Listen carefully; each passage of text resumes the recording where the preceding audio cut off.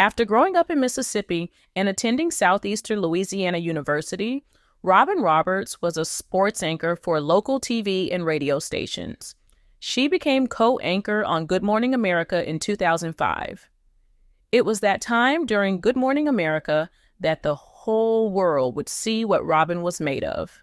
In 2007, Robin was diagnosed with breast cancer and underwent surgery, chemotherapy, and 6 weeks of radiation therapy, bravely returning to work only a couple of weeks after an operation.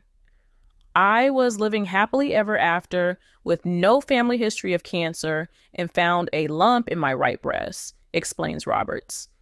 Thankfully, I had done self-exams, and so I realized that this lump was different and I needed to have it examined. The mammogram came back perfect, but my doctor had also put in a prescription for a follow-up ultrasound, and that's how the tumor was detected.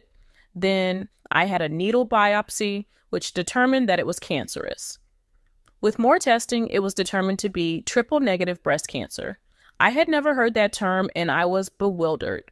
Plus, I was told that as an African-American woman, I was less likely to be diagnosed with cancer, but now that I was more likely to die from it. What in heck do you do with that stat?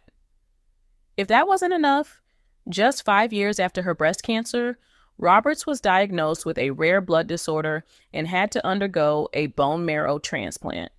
That's when it became an inspiration to millions. I learned when I was first diagnosed with MDS that many in the transplant community consider the anniversary of their bone marrow transplant to be their new birthday.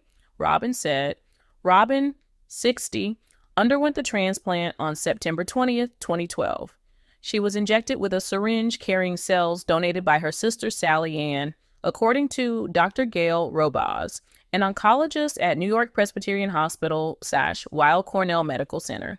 Roberts revealed that same year in June that she had been diagnosed with myelodysplastic syndrome, MDS. It's a bone marrow disorder triggered by treatment for breast cancer over 5 years ago. The breast cancer survivor recalled a moment when she felt like she was dying. Her doctor warned of the feeling. I was in a pain I had never experienced before, physically and mentally, said Roberts. She adds, I was in a coma-like state. I truly felt I was slipping away. Then I kept hearing, Robin, Robin. I came out of it, and it was my nurse, Jenny. She was screaming at me. I saw her enlarged eyes above her mask, pleading for me to stay here. And thankfully I did. I came back. I don't know if my heart will ever stop pounding, waiting to hear what the numbers are, said Roberts about her blood counts. But she remains optimistic of the future. I want to give people hope. I want to let them know there is another day. Then she reveals, I can be fearful or fearless. I choose to be fearless.